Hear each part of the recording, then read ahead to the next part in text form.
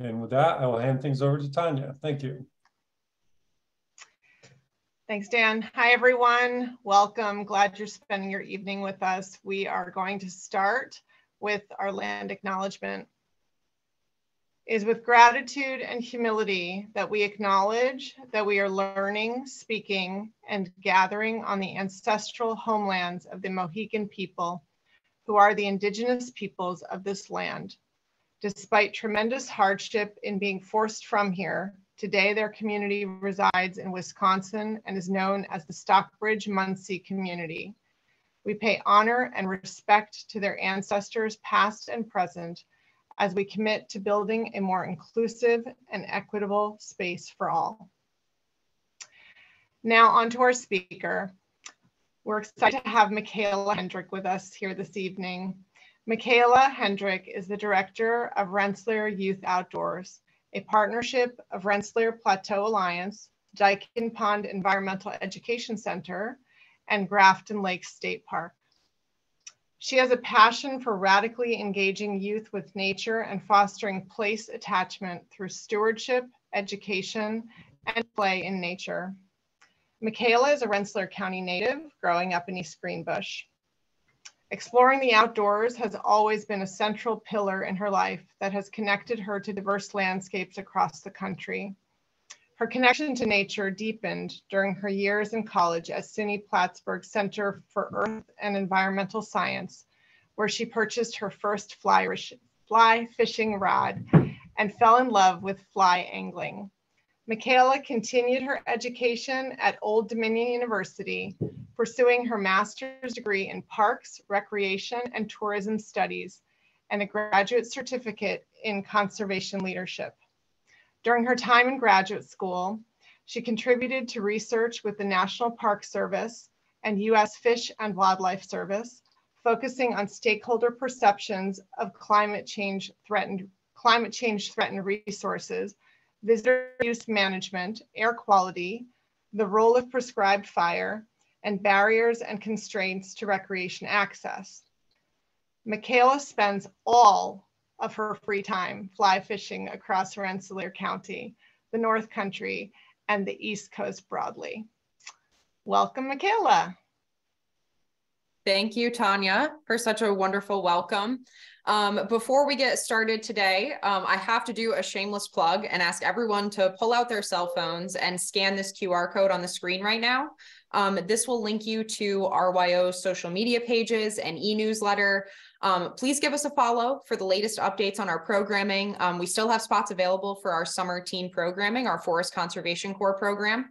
And help us grow our following online. It helps us with our reach and gets us to more families.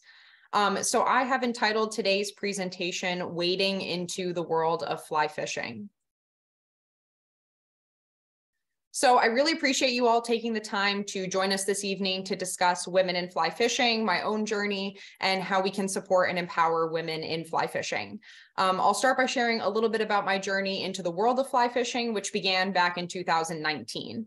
As Tanya mentioned, I was attending SUNY Plattsburgh at the Center for Earth and Environmental Science and was completely fulfilled, surrounded by many wonderful people in my program and circle up there. And it was really here, surrounded by many other strong females and mentors in my life, that I really started growing into myself and seeing myself in different capacities that I hadn't before, including higher education and going on to pursue a master's degree. And so through all of this growth, exploration, and learning, I really wanted something new, and I wanted something that would challenge me in the outdoors.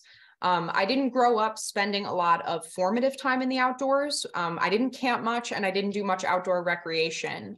So without that generational mentorship, getting involved in certain outdoor recreation activities proved frustrating and sometimes isolating too. So when I decided I wanted to try fishing along with my partner, Fred, we decided to make it harder on ourselves by jumping right into fly fishing. I was gifted my first fly rod and stood on the banks of the Saranac River and in streams and creeks all over the North Country, where generations of anglers have stood before me in pursuit of the same exact thrill. We knew absolutely nothing, and thanks to the World Wide Web, became graduates with honors from YouTube University, watching every knot tying, casting, and fly tying video we could to make it all happen and put the pieces together. I remember growing frustrated, really frustrated, with months of little to no progress if you're only counting progress as the number of fish you're catching.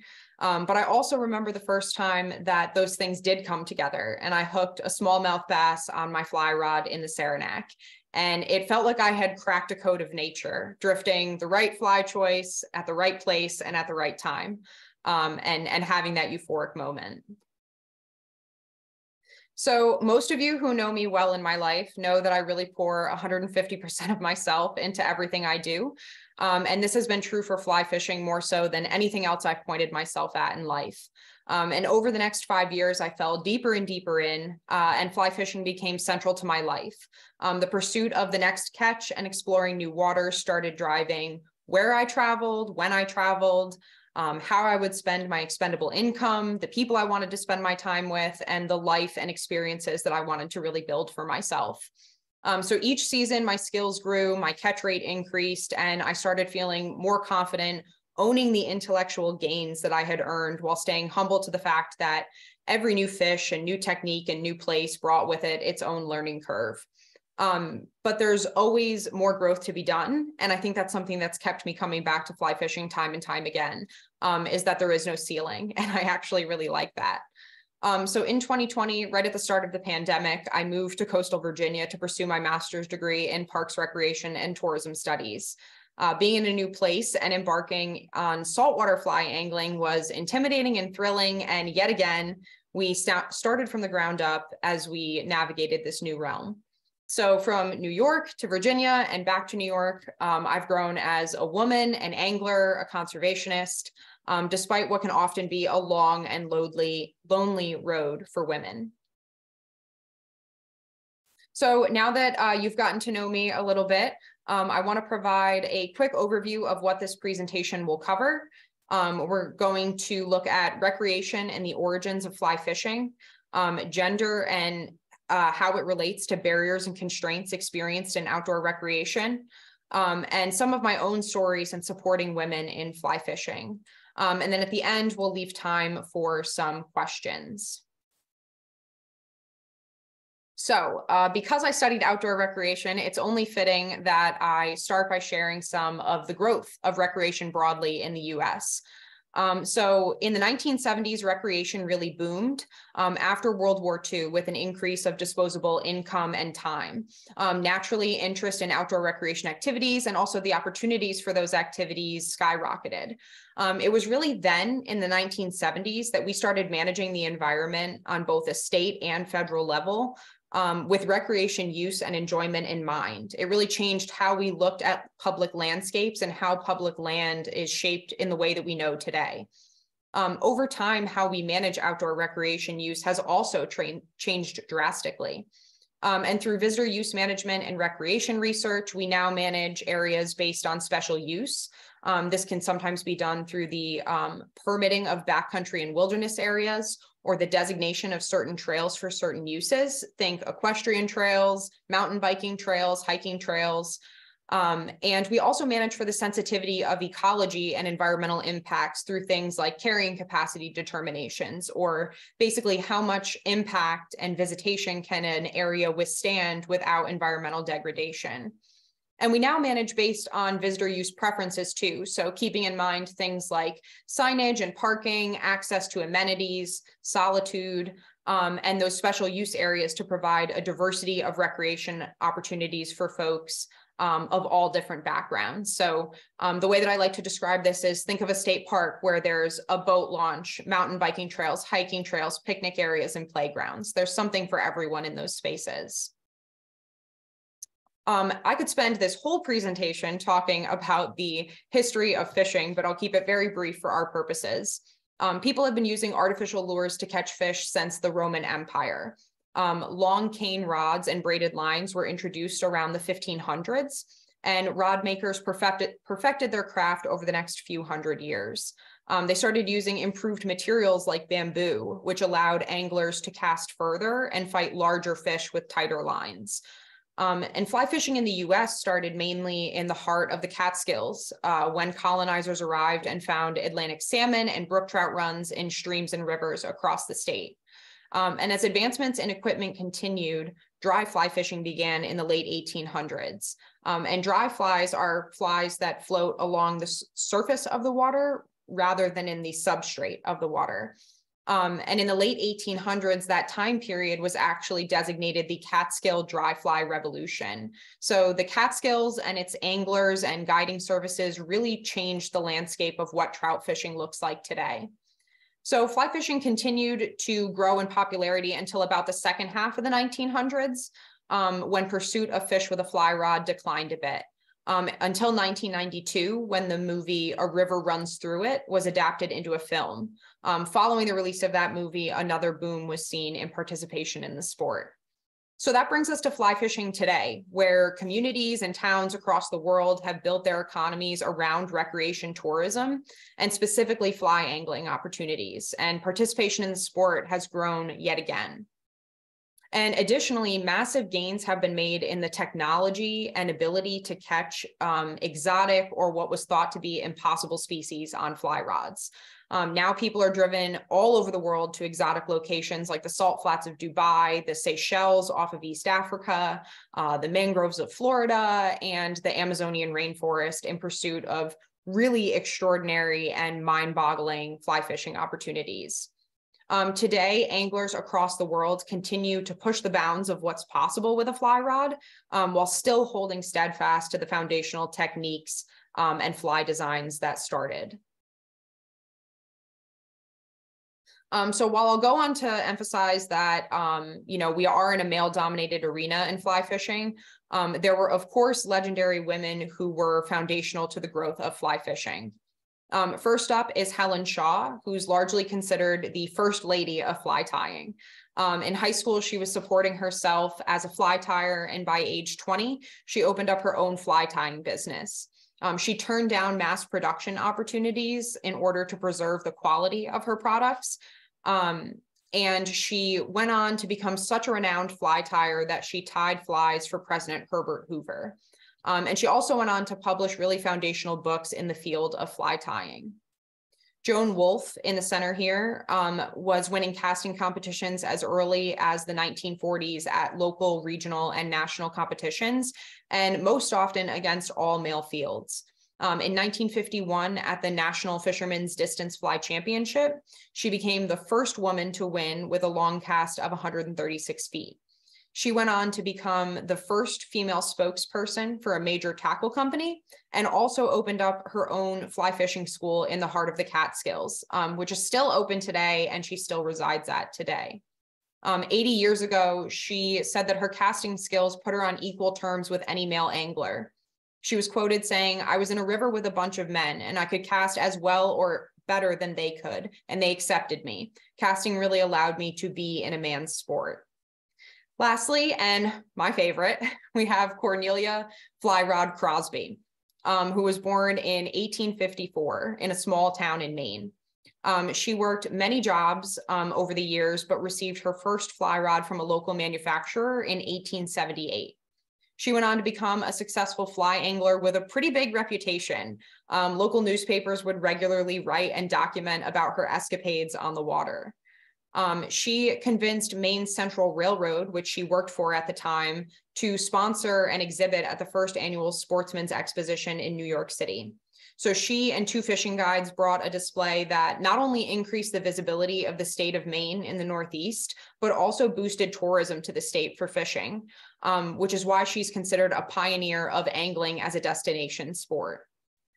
She also lobbied for years for the licensing of guides as a way to generate funds for fish and game protection in the state. And despite the fact that she actually never became a guide, the state ceremoniously awarded Fly Rod Crosby license number 1 in the year 1898.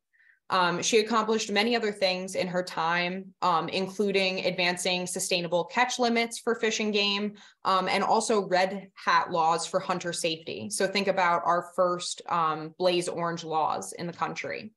And these women and many more have made significant contributions to the world of fly fishing.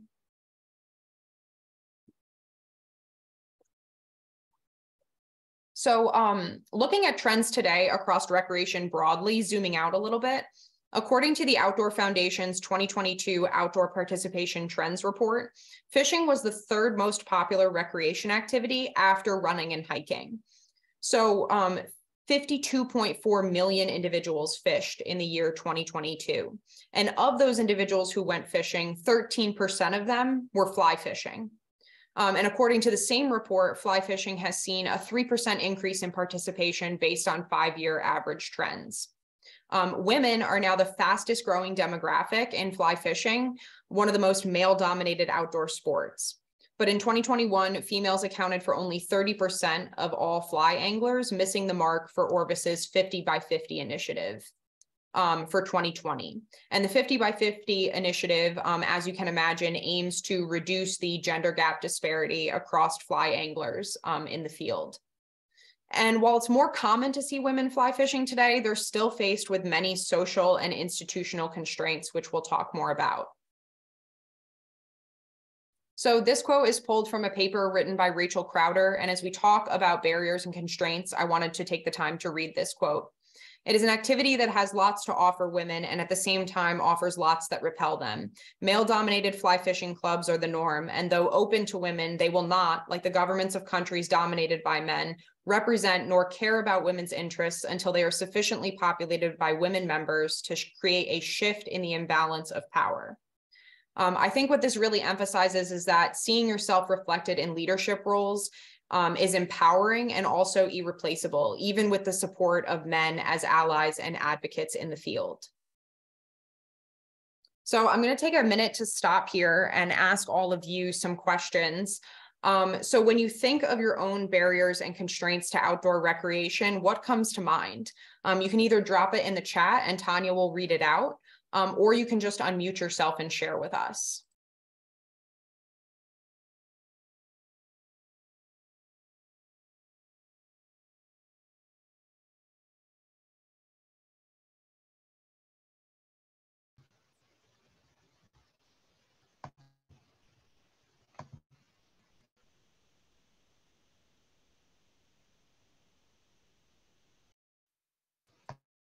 So thinking about those things that keep us from getting outside or the things that make it difficult to recreate, what are some of those things that come up for you when you think of your own barriers and constraints to accessing the outdoors? We have two people who say time, ticks is one. Yeah. No generational knowledge, lack of gear, lack of apparel. Those are excellent.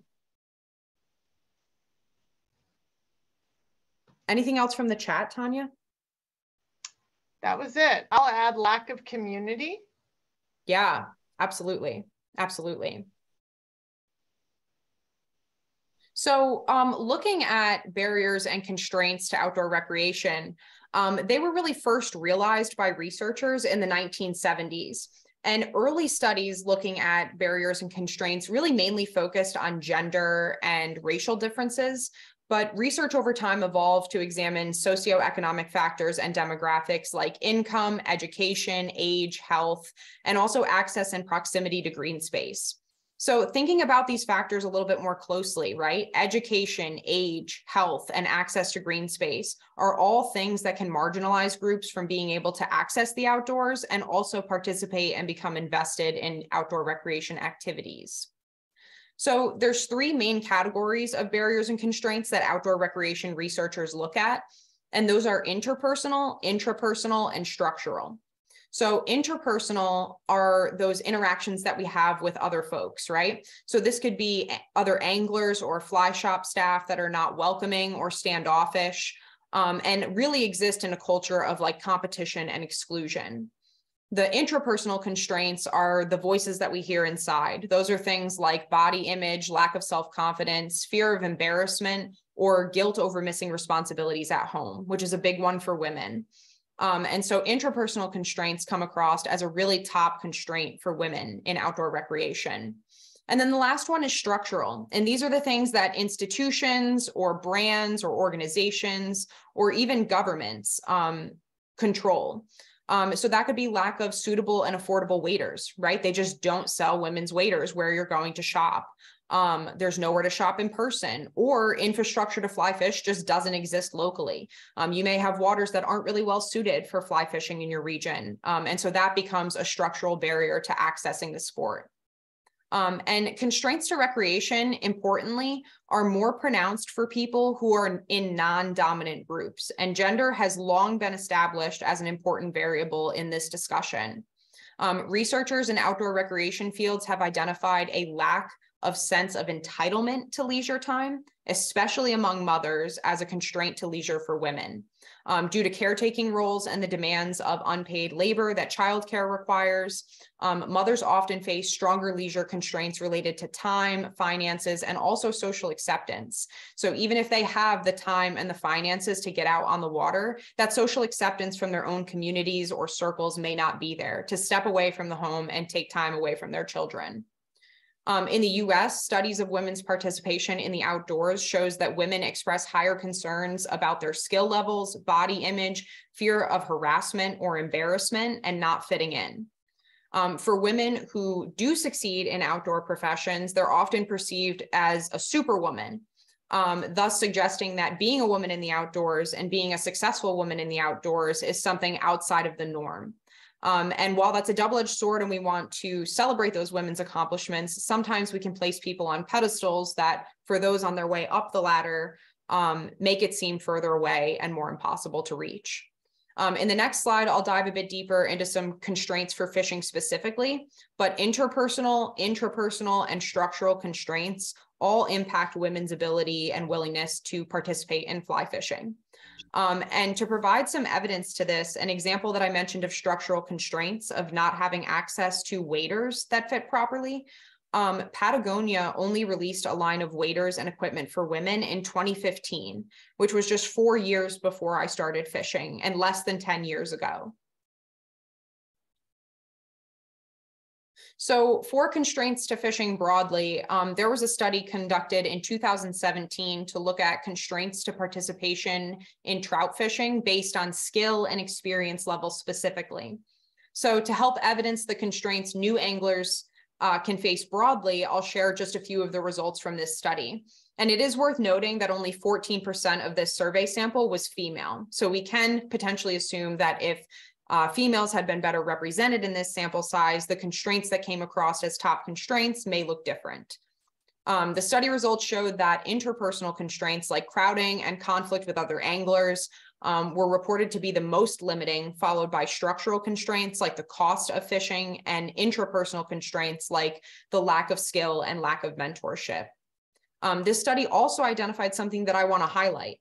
The most skilled anglers faced the least intrapersonal constraints. So things like lack of confidence, which could be assumed, but also importantly, they were the best equipped to navigate and overcome all of these identified constraints.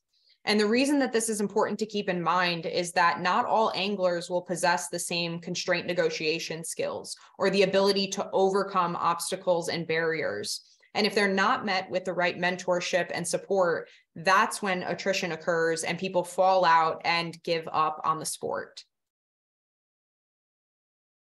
So as I've mentioned, studies of fly fishing are minimal, and those focused on the experiences of female anglers are even more rare.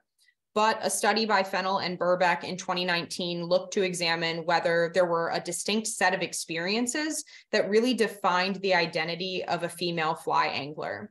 And these are some of their results. Of the 100 female fly anglers surveyed, 70% said males have been the primary fly fishing instructors in their lives.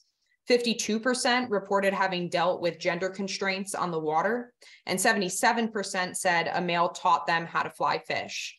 Now, again, because each survey or each study, it's important to focus on that sample, These numbers may have been higher had they not chose a sample of women who were involved in a women's fly fishing group. So without that camaraderie and without the support of those other women, more of them may have reported having dealt with gender constraints on the water. I can say from my own experience that this is my reality.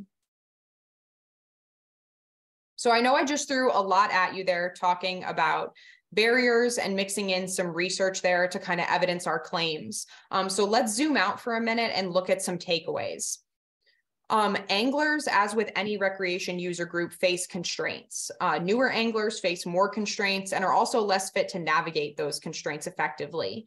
This can lead to fall off of retention from the sport, and lack of mentorship is seen as a leading constraint. Women in recreation broadly face barriers and constraints that stem from within their environment and circumstances and/or their institutional or corporate constraints. And while progress has been made, fly fishing is still a male-dominated field, with women experiencing gender-specific constraints like finding suitable gear and stronger intrapersonal constraints like lack of confidence. Women are the fastest growing demographic in fly fishing, and brands and retailers are starting to see them as serious clients and customers, but still only 30% of fly anglers are female. I also want to take a minute to mention that these barriers and constraints are obviously layered and amplified for women of color on the water and other minority groups. So I guess that brings me to my story and my own experiences of gender constraints in fly fishing, and I have experienced none. So sometimes you experience things in more subtle ways, like a man working at a fly shop and only making contact with your male counterpart, or the stares of men on the water that always come with a feeling of needing to overperform or perform well enough that they think that I know what I'm doing. There's also a lot of positive experiences too, of men sharing that they're excited to see me on the water, giving a nod and wishing me tight lines.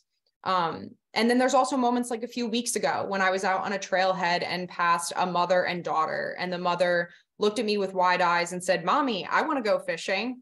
And moments like that just really make your heart swell. Or the time that a father and his son and daughter started a conversation with me on the water in the Adirondacks, and in sharing my knowledge to try to help set them up for success the next day, he said, "Are you a guide? You look like a guide," which has to be the best compliment you can receive on the water. And sometimes you feel it online, and other times you feel it in real time on the water. I can remember living in Norfolk, and I was fishing in one of my favorite spots, but in such a big city, there were always spectators and competitive fishermen in these locations. Sounds travel across water and rock jetties a lot more effectively than people realize. And this group of men kept making jokes about my pink jacket. I started getting frustrated, trying to rationalize why these grown men are spending so much time talking about me fishing in my pink jacket and so little time actually catching fish. So after a while and a lot of frustration, I landed the first fish amongst the slew of anglers there that day. And I laughed at the reality of the situation and yelled back to them that my pink jacket is my lucky jacket, which wasn't totally untrue. And this encounter made me own my pink jacket a little bit more each time I wore it. I had many polarizing experiences in this same location, which was my favorite fishing spot, over and over and over again. And both, as I said, both of these pictures are from that spot. But there was once a man who was in disbelief that my boyfriend took his girl fishing. And he went on to say the quiet part out loud, saying that his ego could never handle it if his girl was better than him. And so he just couldn't take her out fishing. Another day, after completing a job interview and working on a research manuscript and a presentation and doing a 5 a.m. run that morning to a different fishing spot, I hooked into this redfish pictured on the right in the evening from the rocks at this favorite fishing spot.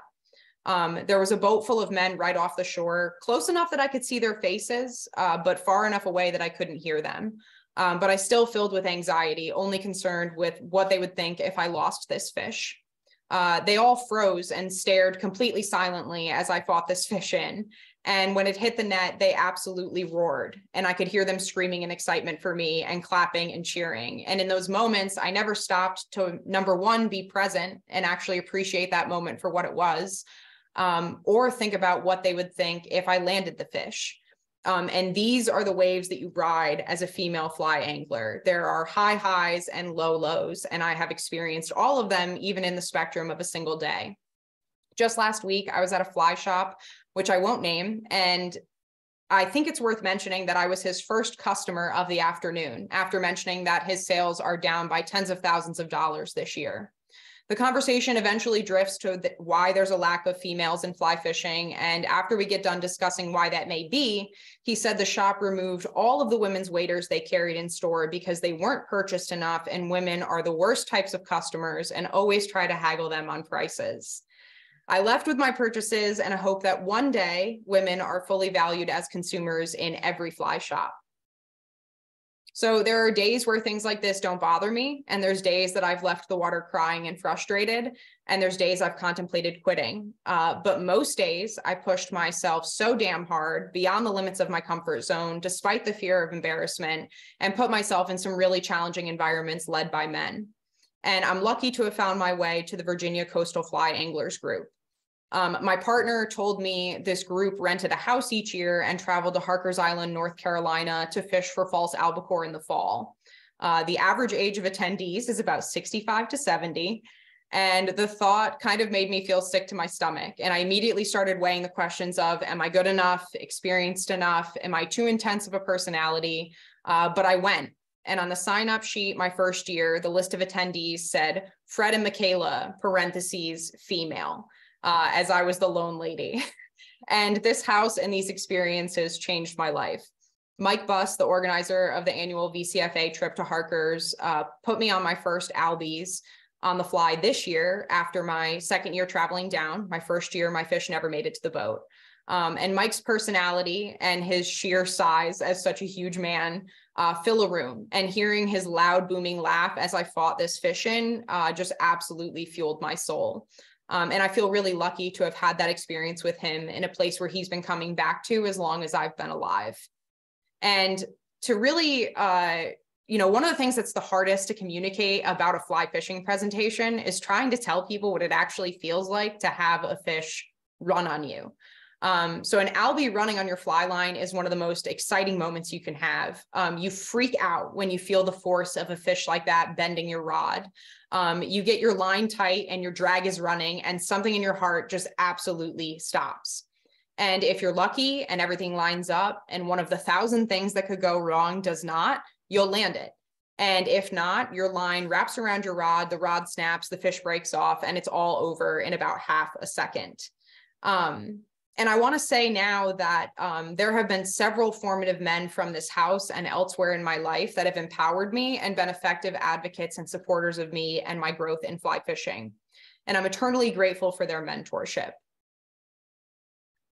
And fly fishing has been liberating for me in so many ways, building new skills, self-sufficiency, my sense of personal power and confidence in all aspects of my life, both personal and professionally on the water, and also just feeling like the strongest I ever have as a woman, and like I'm really growing into the best version of myself in my late 20s.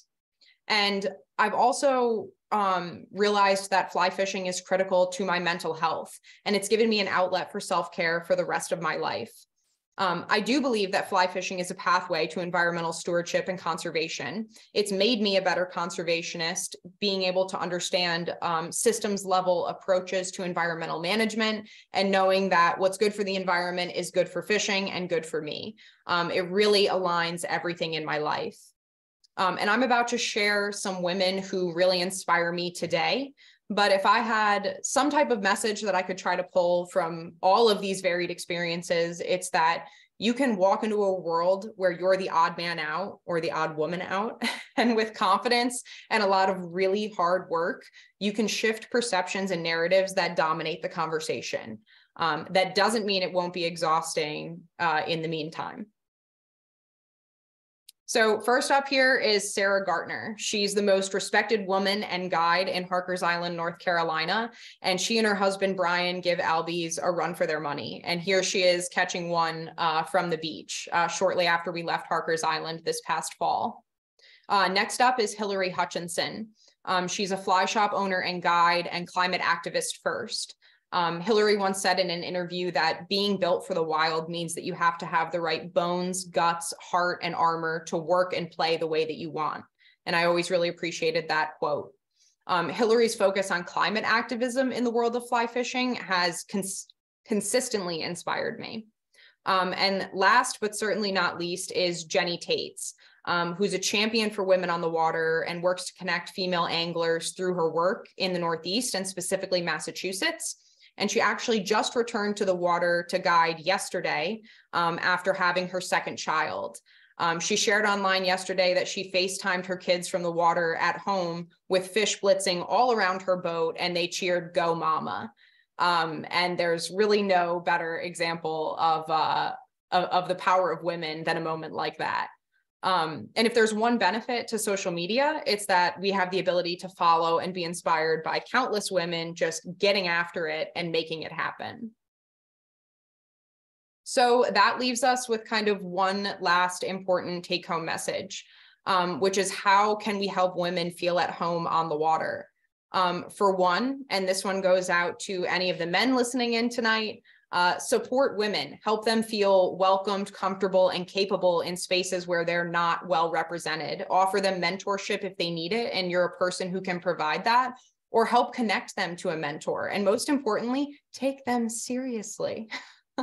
There's always this old saying that you can't be what you can't see, and we need more women guides on the water and behind the counters at fly shops. I come back to that quote that while open to women, these male-dominated spaces will never fully serve women unless women are in equal roles of power in these spaces. Of the three types of constraints that are faced, reducing structural constraints can really aid women in getting started in fly fishing and getting out on the water. Making sure that waders and equipment are available in fly shops locally and in diverse size ranges as well. Help women be well informed of the opportunities for fishing available. Take them to a fishing spot and give them that insight. Help them get started. And what might be most important, and especially for moms, is helping them make time to invest in themselves and their hobbies outside of the home. Offering childcare or finding them a mentor to help teach them the basics can be really transformative. And whether it's fishing or not, make sure the women in your lives have the opportunity to step away from the home and invest back in themselves, not just the next generation that they're helping raise. And the last piece I'll offer is women supporting women. Throughout my life, I have been blessed with circles of women who have lifted each other up and built each other up. And when you get to the top, they always say to be sure to look back and uplift the next woman as you were her not long ago. So that concludes my presentation on women in fly fishing, my own journey, and how we can help support and uplift other women. I do want to take a moment to thank all of you for your time and attention this evening, and also thanks to RPA and the Speaker Series Committee for inviting me for this opportunity. On this slide, you'll see the United Women on the Fly website, which is committed to building an inclusive community that educates, provides resources, encourages, and connects anglers from all backgrounds to the sport of fly fishing. I would encourage you to check out their website and explore online communities of women on the fly. While we think about questions and kind of put our thoughts together here, I'm going to play this video from my trip to Harker's Island this past fall for your viewing pleasure.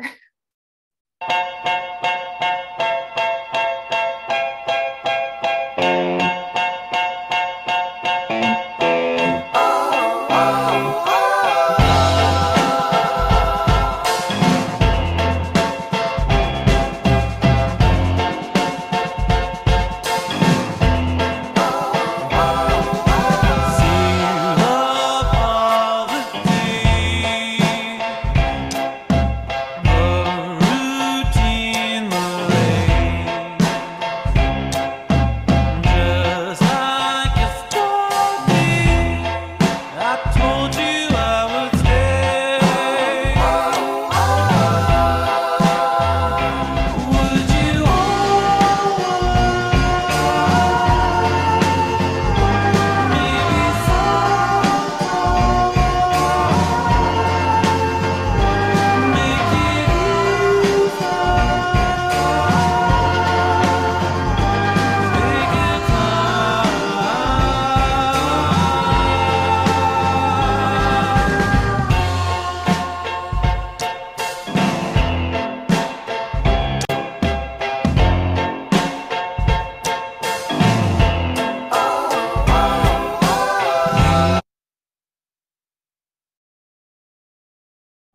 right. And now I am happy to answer any questions that anyone may have for me. I see some stuff blowing up in the chat here.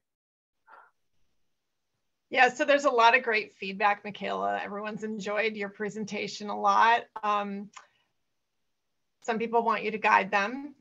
I'm one of them. I'll join. Yes, absolutely. So question, how is saltwater fly fishing different from freshwater? Yeah. So there's a couple kind of main characteristics that change when you jump from freshwater to saltwater. So for one, you're using bigger, heavier rods. So when you're fishing the trout streams here in Rensselaer County, you're often using like a 2-weight rod to a 5 to 6 weight rod on average, catching things like pike and bass on 5 and 6 weight and trout on 3 weights. And when you transition to saltwater fly fishing, you can get up into rods in the classes of like a 12 weight, a 10 weight, a 9 weight, and you're using heavier flies. Another big characteristic is just the dynamics of understanding the fishery. Reading a stream and looking at pockets of water is much different than trying to navigate the open abyss of the ocean. You're often using electronics, so things like fish finders to aid you in your quest when you're fishing saltwater. And there's more variables to consider with things like tides, moon cycles, king tides. And so I would say those are probably the main differences between saltwater and freshwater angling. Great, thanks. How does fly fishing in the capital region or on the plateau compare with other places where you fished? Are there any good holes locally? Yeah, so I will say that there's this saying called the tug is the drug. And when you get into bigger fish, so like saltwater fly fishing, for me, it kind of changed the game. And so I actually do have a preference for saltwater fly angling over freshwater. But locally, I have had excellent success across Rensselaer County in fishing the streams and waters that we have. The Kinderhook Creek is actually considered an excellent trout fishing stream. And I've caught some beautiful specimens in there. And we also have, I think that one of the questions was, are there good fishing holes locally? So we have great fishing holes, even owned by Rensselaer Plateau Alliance and Rensselaer Land Trust. I have had success fishing across our properties as well. And the Kinderhook Creek Preserve is an excellent place to explore and very accessible in terms of wading access. Great, thanks, Michala. How about catch and release versus catching to eat? Can you talk about sort of the difference and how that feels to you? Yeah, absolutely. So I will say that I am virtually exclusively a catch and release angler. I've only ever eaten one fish that was caught by someone else and not me. And that's really more just a point of personal preference. If I was in saltwater fly fishing, I would probably potentially harvest more of my catches for things like redfish, which are great to eat. But locally, I am always under the impression that if I catch a really impressive fish, I'd like to have the next angler be able to have that same opportunity. And so for me, catch and release is one of the ways that I help navigate the impacts that I have on local fisheries, in addition to using techniques like low impact handling, keeping fish wet, making sure your hands are wet when you're handling fish, and things like that can help ensure the vitality of waterways and of fisheries. Thanks. What resources, knowledge, and so on do you wish that you had as a young woman just starting to be involved in outdoor recreation? That's an excellent question. So I think what I wish I had information to is that all other women were experiencing the same feelings that I was. It's that feeling that you can feel so alone in a room full of people. And I think that there's a lot of women that face the same constraints and struggles trying to navigate spaces that weren't built for them. I wish that I just saw someone that looked like me that was navigating those spaces. And I think that, again, is one of the greatest benefits to social media that we have today, is this access to information and also access to storytelling of other women who have done it before us and are navigating these same constraints. And then in terms of resources, I will say something that this area is still lacking. We don't have a fly shop locally. Our closest fly shop is in Gloversville, so about an hour away from here. And so having that knowledge in person, be able to walk into a fly shop and speak to someone is really irreplaceable. And so I think, you know, between knowing that I was being heard and having my feelings validated by other women, and then also just having access to the resource of a local fly shop is something that would have really been helpful for me. Do you use wet flies in the ocean? Maybe define wet versus dry flies.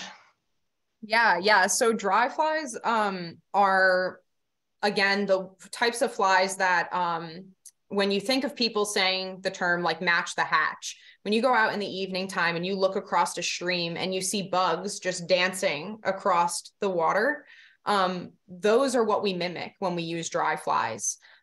Is this fly that just barely dances across the water, and a fish will come up and you'll see a really visible eat, which is always really exciting, and more exciting than catching something with a streamer under the water's surface. So when you're fishing in the ocean, virtually all of your flies are sinking flies. You can sometimes use poppers. Poppers are something that push a lot of water and they're jumping across the water's surface. But primarily you're using sinking flies. You're using things with lead eyes so that they sink at a rate that matches the rate of your sinking fly line. And that's where we get really technical and into sink rates and things like that. But generally speaking, bigger flies and all flies that sink for saltwater fly angling.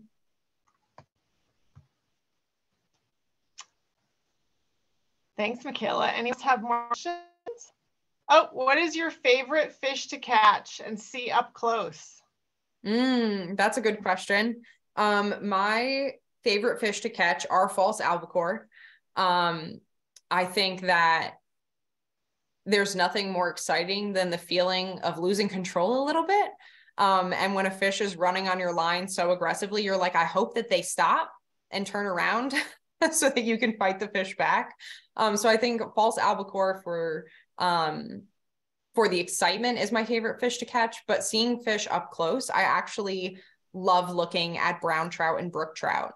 The colors and the variations that you see can be amazing. And when you start paying really close attention, you can start telling the difference between native and stocked trout as well, because there are some pretty distinct differences in what you see coming out of a hatchery and what you see that is spawned for generations in, you know, an Adirondack stream, for example. So those can always be a lot of fun. What's the biggest fish you've ever caught? Biggest fish I've ever caught was biggest saltwater fish I've ever caught was this redfish in the center photo here with my pink jacket. That was the biggest saltwater fish I've ever caught. And the biggest freshwater fish that I've ever caught was actually a pike out of Kinderhook Lake about 2 weeks ago. Wow. What's the right age to teach a kid to tie a fly? As early as they can hold something in their hands. I think some of the greatest examples of kind of kids just being fully immersed in the world of fly fishing are the sons and daughters of some of the guides that I know personally. You know, I'm thinking of our friend from Hilltown Anglers in Massachusetts. He has a son who is absolutely obsessed with doing anything his dad does, and will sit there and tie his flies. I think he's only about 5 or 6.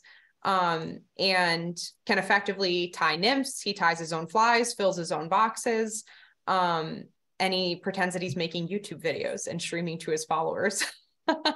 So I think kids are much more capable than we give them credit for. And I think the earlier that you introduce kids to these experiences, not only can they hone their skills, but their passion just becomes unremarkable. And you know, that I would say, if anything in life I could redo, it would be starting to fish sooner, for sure. Thanks, Michala. Does anyone else have questions? And I guess I'll do one more shameless plug as well, that if anyone is in the market for flies, my partner Fred has his own fly tying business by the name of First Cast Flies.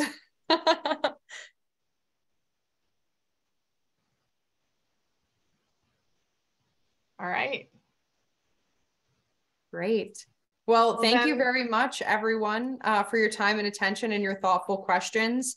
You know, I hope, if anything, this excites you to try something that scares you a little bit, because it's always been scary and it's still a little scary. And it's just great to immerse yourself in something that really challenges you and fuels your soul.